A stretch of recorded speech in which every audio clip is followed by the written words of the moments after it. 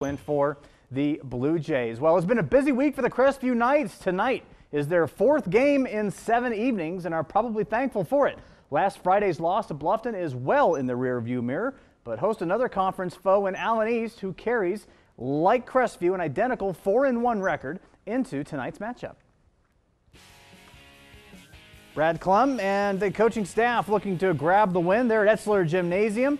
And it's getting started early, 12-5 at the beginning of the second. Drew Klein dishes it out. Carson Kreischer for the 2 in the paint. Later on, this is Tyler Klum from downtown and knocks it down. Crestview up with 5 minutes to go in the half, and Javen Etzler lays it in for 2.